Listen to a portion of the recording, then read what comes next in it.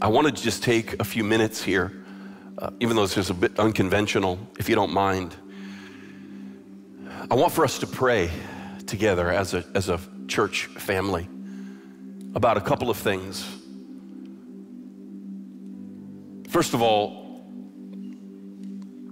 it's a strange time that we're living in, wouldn't you agree?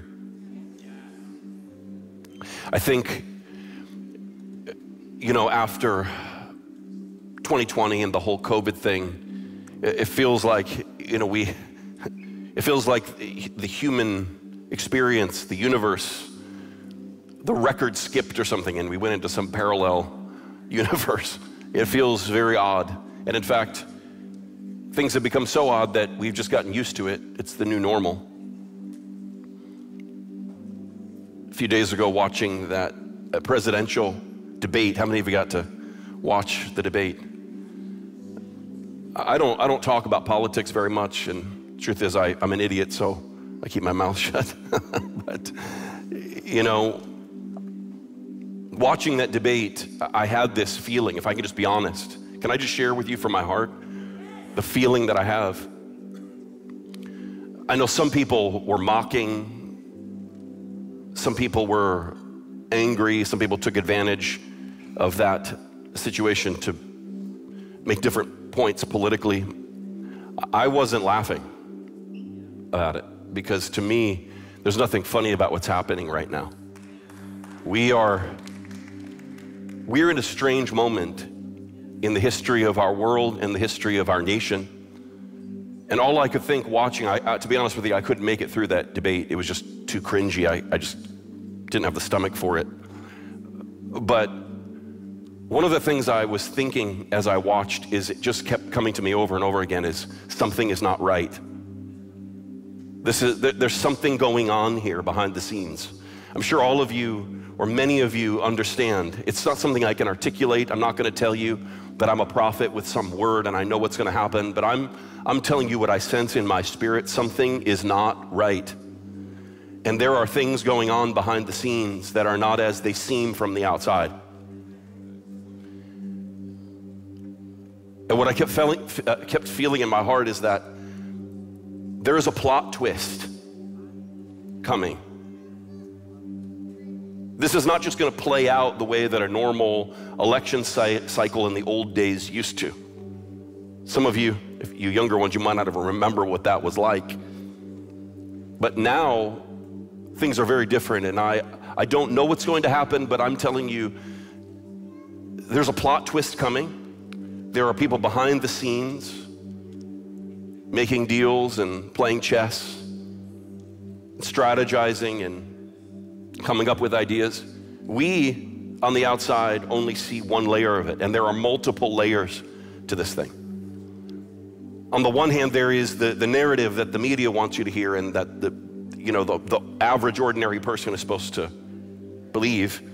Then above that, there's another layer, which is the people behind the scenes in closed doors, behind closed doors, making plans. And then above that, there's another layer, which is the spiritual world. And this is not like some hocus pocus, spooky, weird Christian stuff. This is Christianity 101. We wrestle not against flesh and blood, but against principalities and against powers, against the rulers of the darkness of this world, against spiritual wickedness in high places. Listen to that language. I mean, it's very vivid. The rulers of the darkness of this world. Spiritual wickedness in high places. That is the reality, that the world that we live in, above street level, where we can see there are principalities, there are powers, there are spiritual battles that are going on that often we know nothing about. And they are influencing our world, and we are in the middle of that. We feel it sometimes, we sense it even if we don't see it with our eyes. But I have good news for you that above that, there is another layer, which is God seated upon his throne. He that sitteth in the heavens shall laugh. The Lord shall have them in derision. He will set his king upon his holy hill of Zion. My friend, listen, our God is not with his back up against the wall. He's not shaking in his boots and wondering what to do next. He has a plan, and the good news is that we are a part of that plan. We are his people, we are his church. And so we don't just sit back and wait for it all to unfold. We are involved, we are engaged. Of course, we do the things we can do in the natural. We vote, we make our voices known, we speak out, but also we pray because we believe that prayer can change things, amen? I'll tell you something else. I was just sitting there thinking this morning, and I don't mean that, I don't want to make this sound alarmist, but I feel like it needs to be said. I don't know how much longer this is going to be like this. I don't know. I don't know what comes next. I can tell you something that, you know, when you talk about a plot twist, we almost had a plot twist yesterday. We were within like 2 inches of a 9/11 level significant event in our lifetime that would have changed history. World War I was started with an assassination. World War II came out of the mistakes made in World War I. Millions of people died as a result of that. You know, history can shift in these inflection points that we hardly notice them. And we go to bed one night, we wake up the next day, and the world is totally different. We've seen it happen not too long ago. And I don't care which side of the political aisle you're on, I don't even care. But I will tell you this, I believe that the hand of God is on our nation. Because who knows what we could have woken up to this morning. I thank God. May it sober us and remind us that we, more than ever before, we need to pray. We need to seek the face of God. We need to humble ourselves. This is not a time to start condemning and fighting with one another. This is not a time to start becoming partisan. This is a time for us as the people of God to recognize that our first loyalty is not to Republicans or to Democrats or even to America. It is to the kingdom of God. We are brothers and sisters first. The kingdom of God is where our allegiance stands. We pledge our allegiance to the Lamb. Can you say amen? And we're going to pray about that this morning. But while we're on the subject of prayer, I want us to be praying about something else as well, because you know, you've seen these videos and these incredible sites from the platforms and this very nicely curated video. It's wonderful, but I want you to understand what it takes to make these things happen.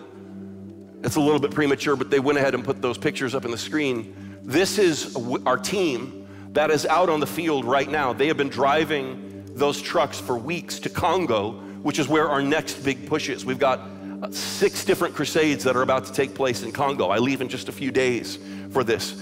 And it's very, very difficult to get to. And we just got a letter from, a message from our crusade director who's talking to Winifred Ventland, who is the guy that is the director of this team that's driving these trucks. Because you know, the reason that there's trucks, just so you understand, we are completely self-contained. We bring everything in, we take everything out. We bring in the lights, the generators, the speakers, the sound, everything goes in with us and comes out with us. So much so that I remember in one city we were in a Muslim area, and the governor, a Muslim governor, wanted to shut us down. And our crusade was happening up on the hill. And so the governor directed the government, the power company, to shut the power off to the whole city, thinking that it was going to turn our lights off, not realizing we generate our own power.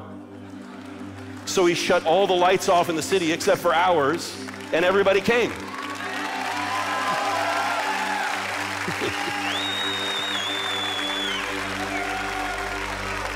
But to get that equipment in, you have to understand that these guys, they spend weeks, months, sometimes months at a time on the road traveling to these different places. They don't sleep in hotels, they sleep on the top of their trucks.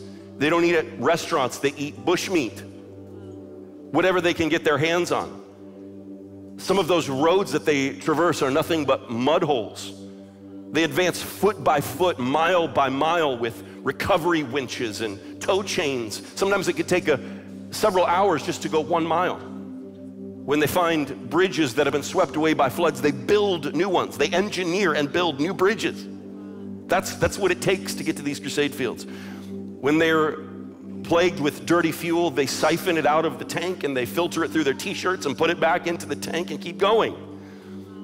These are the heroes behind the scenes that make this thing work. They risk their lives. They live for months in discomfort so that people can hear the gospel. That's why I mean it when I say my part is the easy part. I get up and I preach and it looks so lovely. My friend, to make that moment happen, many people, even thousands of people have worked and toiled to do it. But they need our prayers right now. Here is the letter that we got from our director. He said, I just got off the phone with Winnie, the leader of this team. They were about halfway through their journey to the first 6 crusade sites in the Congo. It's been the roughest drive they've had for a while. They're only able to advance a short distance at a time. They're having a very difficult situation, so we're gonna pray for them as well. We're gonna pray for our nation. We're gonna pray for our world. We're gonna pray for our team out on the field. What they're doing there will result in millions of people hearing the gospel. So it's time for us to pray, amen? So I'm gonna have Scotty Cahill come and Brother Cohen come, and Scotty's gonna pray for America, and Brother Cohen's gonna pray for Africa. You guys were just there not too long ago organizing a crusade, so you've got it fresh in your heart. So let's pray. Can we stand?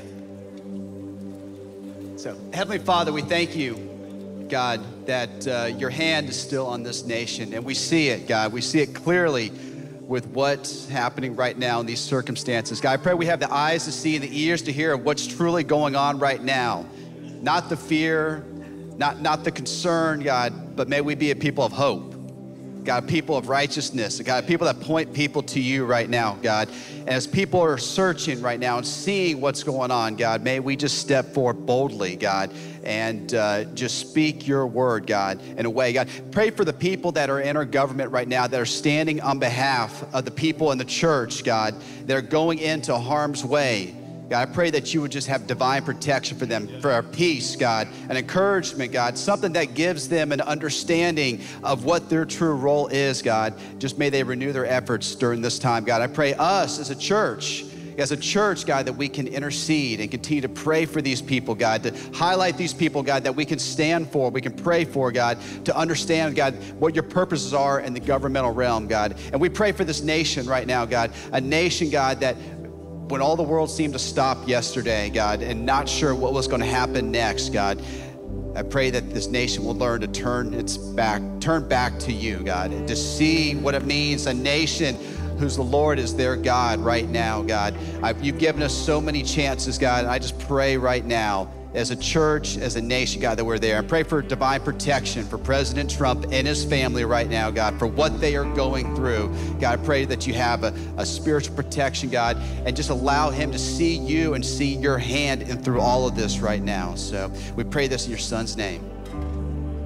Amen. The Lord said to Joshua, everywhere your foot treads, I'm giving you the land. So Lord, we lift up the people in Congo right now, that everywhere they put their foot, everywhere they tread, Lord, that you would give them the land, that you would give them the land. We rebuke the devil in Congo right now in Jesus' name. We pray that you would frustrate the plans of the enemy right now in the name of Jesus. Come on, begin to pray. Lift up your voice. Pray, pray, pray. Lord, pour out your spirit upon the technical team, upon every driver. Give them health, give them strength, give them divine wisdom in Jesus' name. We pray that you will level every road in Jesus' name. Lord, that you will level every road in Jesus' name. Lord, bring down every mountain in the name of Jesus. We rebuke the devil in Congo. We pray, Lord, that you will pour your spirit in Jesus' name, that you will pour out your wisdom in Jesus' name. Lord, that you will break every chain that is trying to hold them back in the name of Jesus, in the name of Jesus, in the name of Jesus, in the name of Jesus. Pour your spirit, God. Pour out your spirit, God. Save Congo in Jesus' name. Save the people of Congo in the name of Jesus. In the name of Jesus, we pray that you will break every plan the enemy has for the tech team. We pray for every vehicle to be driving good in Jesus' name. For every single electrical system on the truck to be working good in Jesus' name. For every body, every health, we rebuke every sickness in the name of Jesus. In the name of Jesus. Amen. Thank you, Emmanuel. Thank you, Scotty. You can be seated. How many of you love the Word of God this morning? Praise the Lord. If you have your Bibles, open with me to the book of Galatians. We are picking back up here in chapter 5 where we left off last time. If you've been following along, we've been going chapter by chapter through the book of Galatians, sometimes interrupted when we have to go to the field or something, but we're making our way through it slowly but surely. So I want to just begin in verse 1, and I want to pick up and give us a little bit of runway so that when we get to the new text for today, there's a little bit of context. So once again, Galatians chapter 5, verse 1. So Christ has truly set us free. Now make sure that you stay free. Remember, that was the name of my message last week, stay free. It is for freedom that you have been set free. Now walk in that freedom, walk in that liberty. Don't get tied up again in slavery to the law. Verse 2, listen, I, Paul, tell you this. If you are counting on circumcision to make you right with God, then Christ will be of no benefit to you. Listen to this language. I say it again. If you are trying to find favor with God by being circumcised, you must obey every regulation in the whole law of Moses. For if you're trying to make yourselves right with God by keeping the law, you have been cut off from Christ. You have fallen away from God's grace. And then we come to the next part. This is the new part. But we who live by the Spirit eagerly wait to receive by faith the righteousness God has promised to us. What a mouthful. Every single word in that verse is intentional and loaded and important. We live by the Spirit. How many of you know the Spirit is the source of our life? In Him it says we live and move and have our being. And not only that, we live by the Spirit. By the Spirit, in other words, we're not just alive, we're not just, living beings like animals with lungs that absorb oxygen and hearts that pump blood. No, we are not just alive, we are truly living because we live in the Spirit. And it says that we eagerly await. This is not just passive, apathetic complacency. There is an eager expectation in us, and yet we are waiting, the scripture says. We're patient in our expectation, realizing that God is doing a continuous, ongoing work in us. How many of you know you're not finished yet? The work that God is doing in your life is ongoing. And what are we waiting for? It says that we're waiting for the righteousness that God has promised. It's a righteousness from God, and it's a righteousness that He has promised. Just like Abraham believed God when he promised that he would become the father of many nations, even though he and his wife Sarah were too old to have children. And by believing that promise, the Bible says it was counted to him as righteousness. In that same way, we believe God that in the end, when we stand before His throne, we are going to be declared not guilty. We are going to be justified, not because of what we have done, but because of what Christ has done. And that faith that we have in that promise is counted to us as righteousness here and now. So not only will we be declared not guilty, but even in the moment we live as righteousness. He made Him who knew no sin to become righteousness for us, that we might become the righteousness of God. And so, verse 6, for when we place our faith in Christ, there is no benefit in being circumcised or being uncircumcised. What is important is faith expressing itself in love. And I think that to me is kind of the linchpin of this whole chapter. Paul says, what is important is this. Now, all of it's important, right? This is God-breathed. So if the author of the passage tells you this is what is important, you should underline that. And that's what Paul says. This is what is important. Faith being expressed by love. In fact, that's the name of my message for today. It's faith by love. I would write it like this: faith, and then the multiplication sign, love. Faith by love. Faith working through love. And Paul says this is what's important, so maybe we should take a little bit of time to understand it. It was also Paul that wrote the book of Ephesians, where he says in chapter 2, verse 8, a very famous passage that every good Protestant evangelical should know by heart. Paul says, for it is by grace that you have been saved through faith. And it's not of yourselves, it is the gift of God, not by works, so that no one can boast. And of course, most of us stop there. We quit reading there, which has led a lot of Protestants to think that works are not important and that works don't matter. But you got to keep reading. Actually, Paul is right in the middle of a thought with that sentence. You've got to read verses 8, 9, and 10 together to see the whole picture. Let's do it. Verse 8, for it is by grace you have been saved through faith, and this is not of yourselves, it is the gift of God, not by works so that no one can boast. For we are God's handiwork, created in Christ Jesus to do good works, which God prepared in advance for us to do. In other words, you were not saved by good works, but you were saved for good works. Say amen. Before you were saved, there was nothing good in you. There was nothing you had to contribute.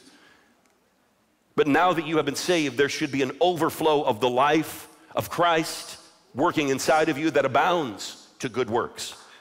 And if your life is not abounding to good works, maybe you should ask yourself if you really do have the new life inside of you, because that will be the natural outflow. And if you're concerned about that, if you say, well, Daniel, that just doesn't sound very Protestant. Even John Calvin, one of the reformers, one of those men that God used to bring about a restoration of the truth of salvation by grace through faith. Listen to what Calvin says. It is not our doctrine that the faith which justifies is alone. We maintain that it is invariably accompanied by good works. Only we contend that faith alone is sufficient for justification.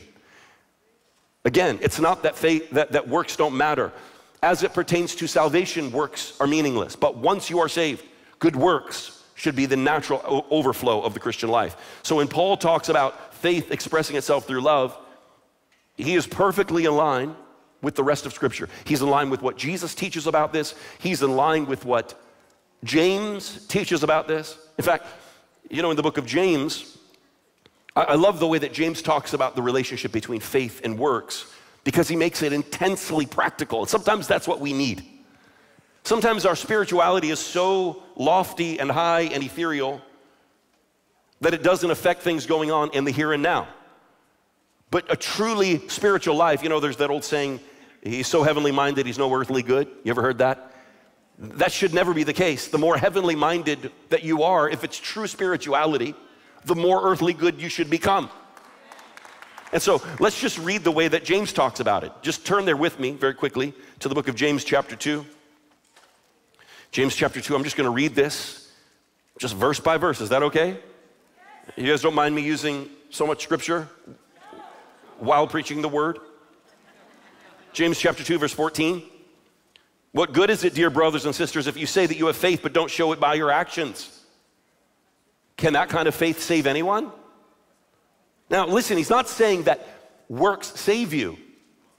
He's saying that the kind of faith that does save you will be manifest in good works. Suppose you see a brother or sister that has no food or clothing, and you say, goodbye, have a good day, stay warm and eat well, but you don't give that person any food or clothing. What good does it do? So you see, faith by itself is not enough. Unless it produces good deeds, it is dead and useless.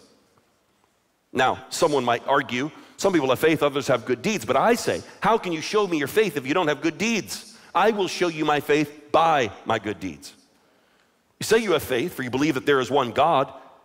Little sarcasm coming here. Good for you. Even the demons believe this and they tremble in terror. They believe it more than you do. How foolish. Can't you see that faith without good deeds is useless? Don't you remember that our ancestor Abraham was shown to be right with God by his actions when he offered his son Isaac on the altar? You see, his faith and his actions worked together. His actions made his faith complete. So it happened just as the scriptures say, Abraham believed God, and God counted him as righteous because of his faith. He was even called a friend of God. And so, you see, we are shown to be right with God by what we do, not by faith alone.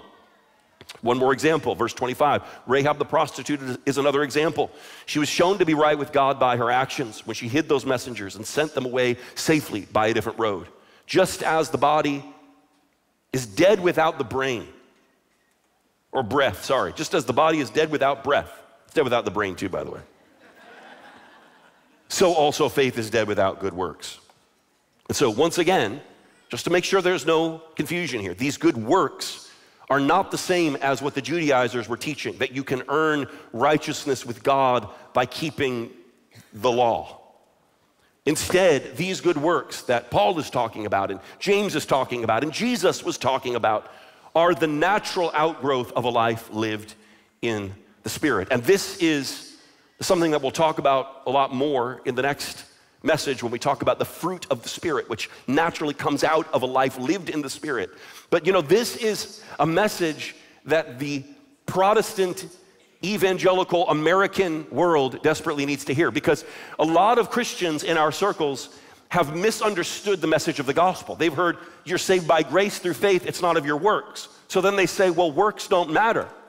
It's just about what I believe. As long as I subscribe to the right list of doctrinal statements, then I'm okay. But that's not what the scripture teaches. The scripture teaches that without him, you can do nothing. But with God, all things are possible. Those two things go together, hand in hand. And so I just want to say this to you. If you are born again, the idea that you're just sitting back in your hammock, kind of sipping your lemonade, you can't do anything, so you're just letting God do what he does, and you're just going to skate into heaven by the skin of your teeth, that is not biblical. No. My friend, listen. You can live a disciplined life. I hear Christians saying all the time, I can't do it, but he can. No. If he's inside of you, that means you can do it. You can do what he asks you to do. You can obey him. You can serve him. Yes, you can resist temptation. Yes, you can avoid sin. Yes, you can love your neighbor. Yes, you can forgive someone that has wronged you. You can. Yes, you can live free of addictions and compulsions. You can be generous. You can be prosperous. You can be joyful. You can be peaceful. You don't have to live under that bondage anymore. No, you don't need to be depressed. No, you don't need to be afraid. No, you don't need to gossip and slander with your mouth. No, you don't need to be lazy and undisciplined. No, you don't need to be rude and nasty to people. No, you don't need to fall into temptation. Yes, you can get out of bed in the morning and pray. You can. Yes, you can read your Bible and study it and memorize it and live in it. Yes, you can resist that pornography on your computer. Yes, you can stop doom scrolling on Instagram and TikTok. Yes, you can put down the video game controller. Yes, you can share the gospel boldly. Yes, you can lead people to Jesus. You can and you must, because Christ lives in you. That's the gospel. For the Christian, it's not I can't do it, it's I can do it because Christ lives in me. Verse 7, Paul says to them, you were running the race so well, who has held you back from following the truth? And I like the way that the NIV translates it better. It's a closer translation to the original. In the NIV it says, you were running a good race, who cut in on you and kept you from obeying the truth.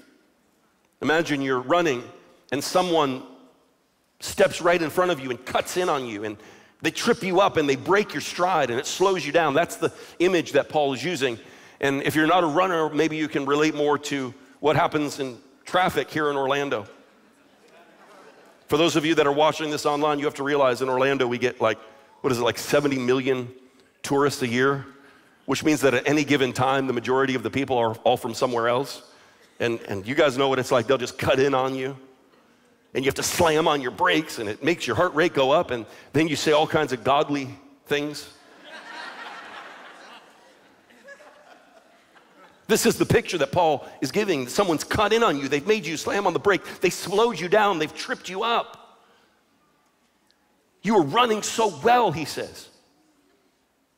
Who has held you back from following the truth? It certainly isn't God, for he is the one that called you to freedom. This false teaching is like a little yeast that spreads through the whole batch of dough. And of course, we get most of our bread nowadays at the grocery store, so we're kind of disconnected with the power of the metaphor of yeast. But yeast is a single-celled fungus. It's a fermenting agent. It's what causes your bread to rise and to taste nice. Have you ever eaten unleavened bread? That's disgusting. Nobody likes unleavened bread. The leaven is, it's a fungus that it begins to cultivate in the dough, and it spreads. It starts out very small, and then before you know it, it's gone through all of the dough. And one of the things you can do, and they used to do back then, is they would keep a little piece of the dough from a previous batch. When they made a new batch, they'd put that piece of the old into the new, and it would permeate through the new lump of dough. And this is a picture in the scriptures. It's used for a metaphor of the way that corruption spreads.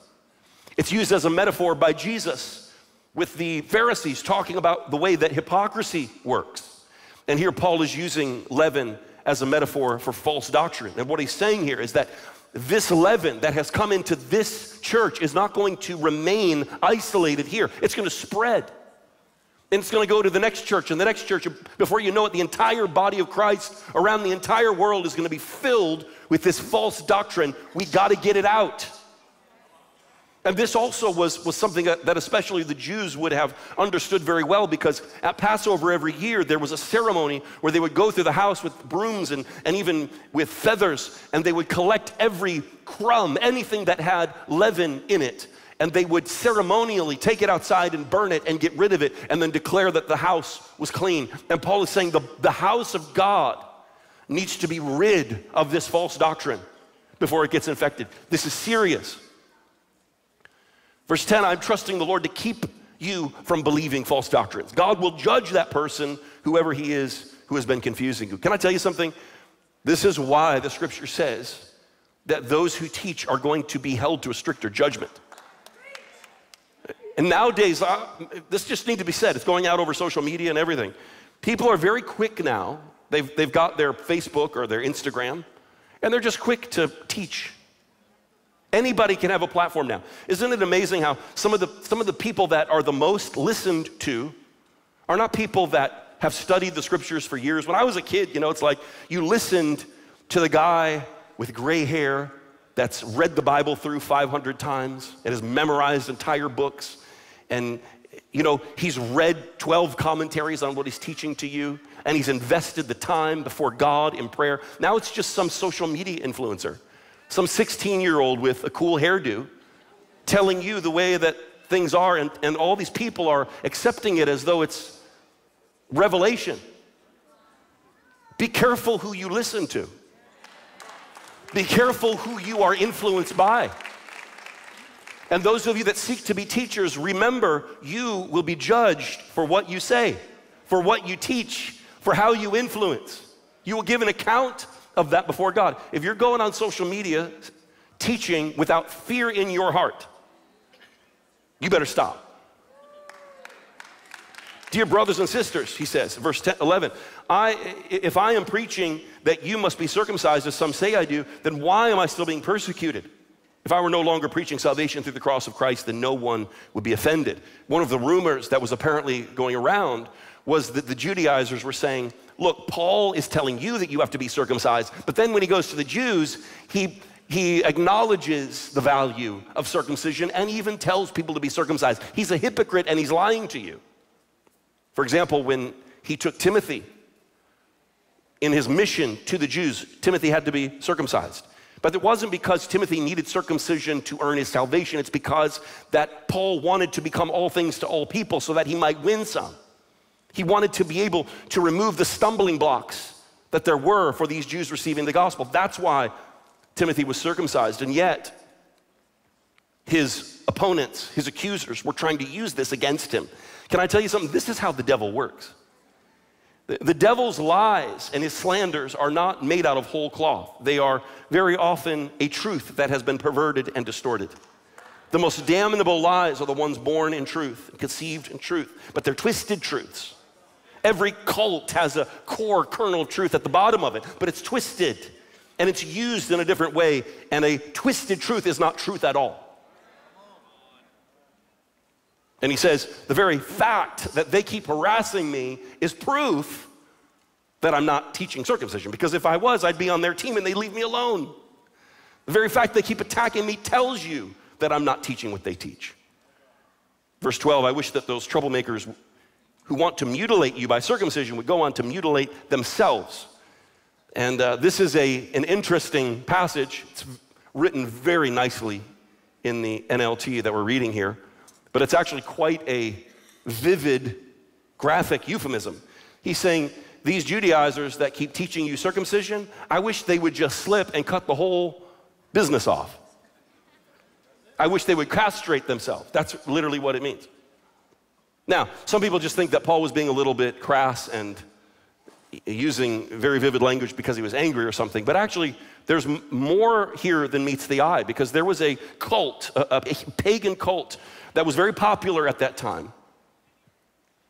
It was the cult of Sybil, the great mother, and one of the things that would happen in this cult is that the priests, they would work themselves up into a frenzy in their worship of this false god, and then the priests would castrate themselves to show their devotion to this false god. And Paul draws a distinction between the worship of the pagans, the way that they offer their bodies to their gods, and the way that Christians are to live.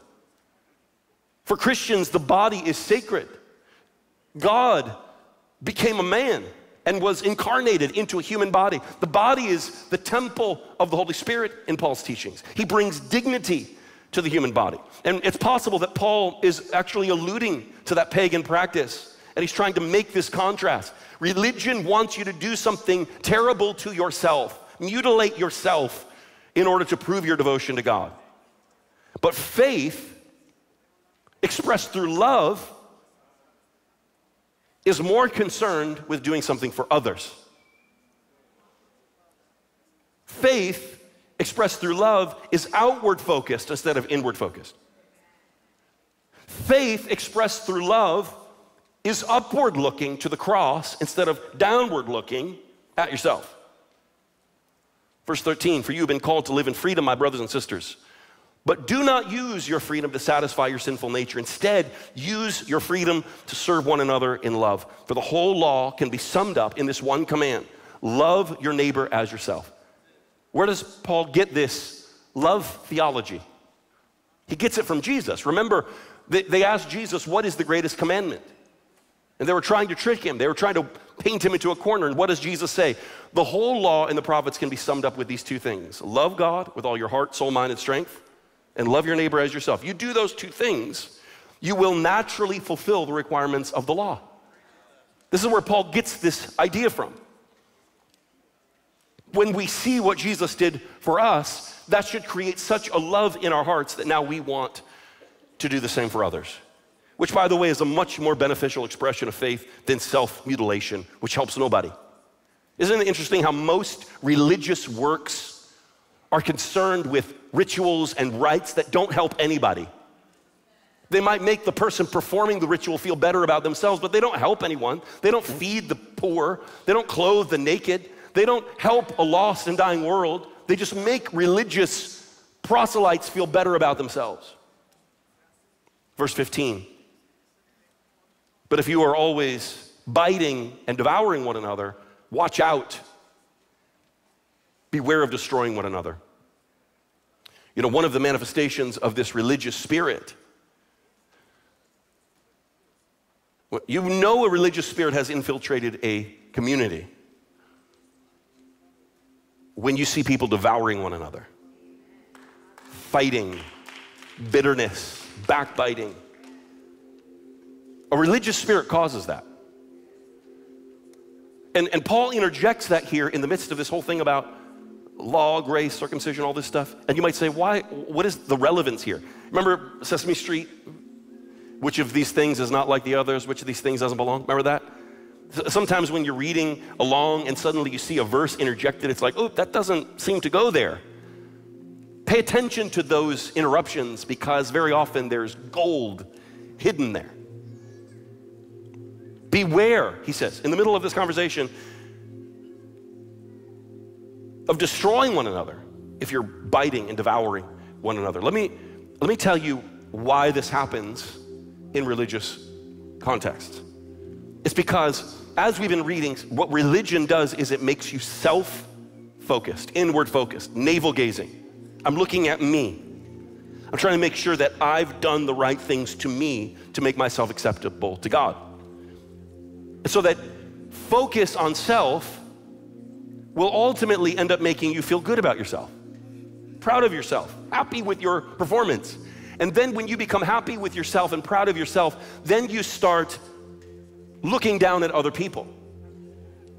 For those that are not as good as you look down at them and you criticize. For those that are better than you become jealous. Either way, you attack those around you. Faith working by love is the opposite. It's focused not on me and what I've done. It's not looking down. It's looking up at Christ and what he's done. And when I see his goodness, when I see his mercy, when I see his grace, I'm filled with the revelation of God's goodness, and now I want to be good to those around me. It's not about looking at me anymore. Now it's about looking at him and loving the people that he loves. This is something the church has got to learn. This is an era, I don't know, again, I don't know if it's exacerbated by social media and the fact that everybody has a platform now, but it just seems like there's so much devouring of one another. There's so much fighting. In fact, there's entire platforms on social media that are optimized to keep us arguing and fighting and attacking one another, devouring one another. We need to learn to lift up our eyes. This is not the Spirit of the Lord. Remember when James and John suggested calling fire down from heaven on Samaria because they didn't treat them well, Jesus rebuked them and he said, you don't know what spirit you're of. That's not me. We need to learn to distinguish between what is the Spirit of Christ and what is the spirit of religion, the Spirit of Christ and the spirit of the world, the Spirit of Christ and the spirit of infighting and dissension and devouring and biting one another. May we become a people who are enthralled with the grace of God. We turn back to the cross and to faith expressing itself in love. Can we stand together?